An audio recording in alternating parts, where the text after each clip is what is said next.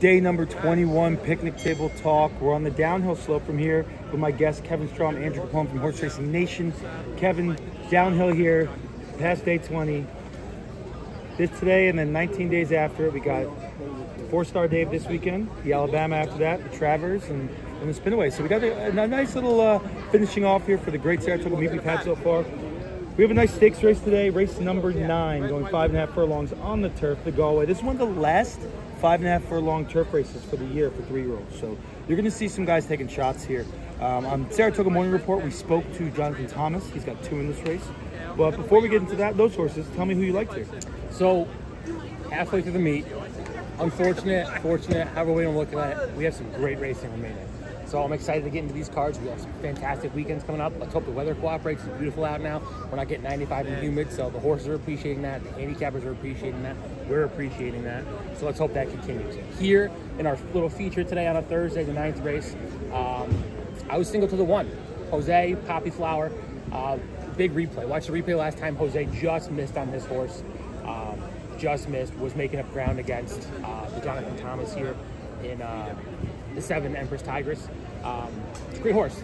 Coming out of Woodbine, coming off of Lasix, I didn't know how it was going to run first time. Obviously, it ran very well, but it was shortening up bad at the end there. Almost got caught. You know, these horses are still moving forward. 3-year-olds are improving. Like Mr. Capone said, it's one of the last 5.5s for the year for 3-year-olds. So we should get their best effort here.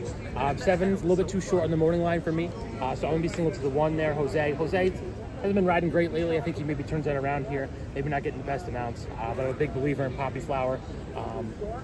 So I like that. And then I thought the 4 was interesting. It's a Euro debuting in a 5.5, but it's not quite the same Europeans we're used to debuting over here. We're used to them coming over in routes. This horse has experience at this distance, shorter and longer on both synthetic and turf surfaces over in Europe. So I'm excited to see how this runs. You know, Javier Castellano, who's been lights out on the turf, really good value rider. So I'm going to be single to the 1 here, and then I'll have a saver ticket to the 4.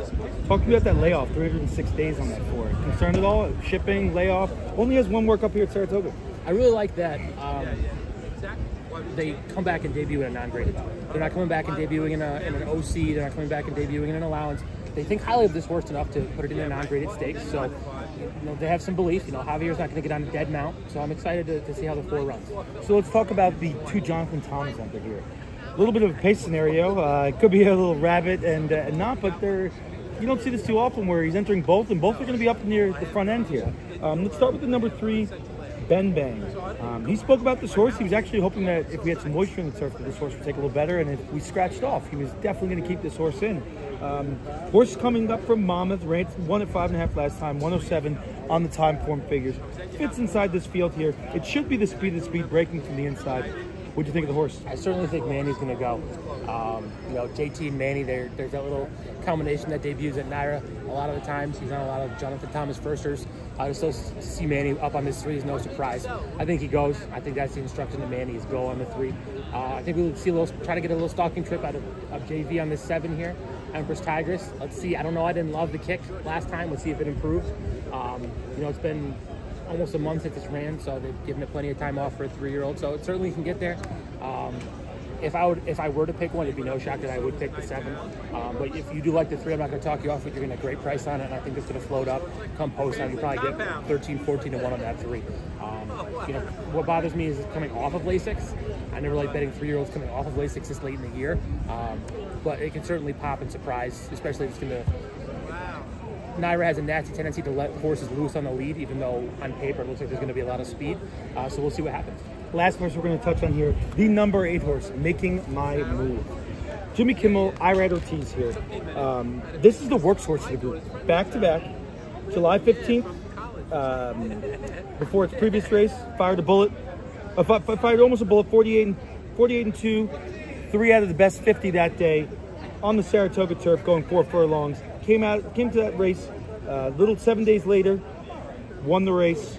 Irad had a nice move. Didn't really even get the break that it wanted for the speed it has in the horse. Had a nice run, 10 to 1 on the morning line. Comes back here August 5th, fires 47 and 3, 2 out of 59 in the day. I believe the only horse that beat him on that day was Golden Pal. So what are you thinking here? You know, Any opportunity for this 8 horse here at 10 to 1? It's going to be up there in the front, breaking from the outside. Did you take a look at that horse at all? I did. I think, the price is right. 10 to 1 I thought was appropriate. David Aragona's been making the IRAD mounts pretty short because the public likes to bet IRAD blindly. If you like it, you're getting 10 to 1. It's coming off of Lasix. Big step up in class for me. I don't like to see that. Coming out of an AOC 45.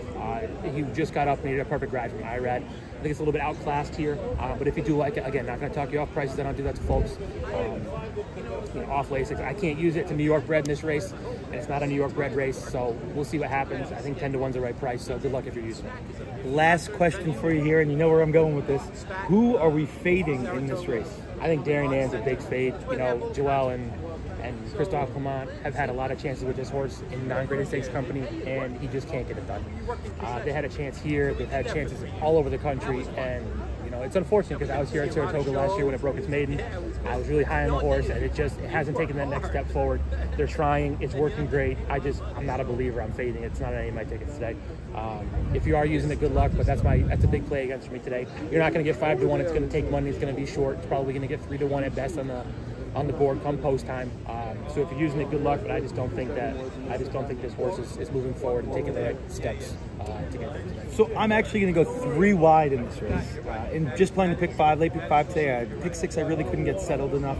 I like to start pick 6 with a single, and I couldn't find one here. Pick 5, I'm going to go with 1, 7, 3. I like your 1. I think Poppy Flower is a great opportunity. It's going to have to come off the pace a little bit here. It's going to be caught in a little bit of traffic. Jose hasn't been riding the best as of late, but this could be an opportunity to turn it around. I'm really interested in Jonathan Thomas having these 2 horses here, especially his Benbag. I think he's going to get an inside trip. I think he's going to get to the lead. This is going to be me praying for the line, leaning as far as I can. He's going to get out there, and we saw this yesterday with Manny, and Manny lost it in the last 116. Better horse, I think, today. Speed figures a little better. Horse takes another step forward. So I'm going to be 1, 3, 7 here, a little bit wider, just including that 7 just in case. But that'll be my play here for the Galway Stakes, $150,000 3-year-olds going 5.5 furlongs on that melon turf course. Good luck with your bets today.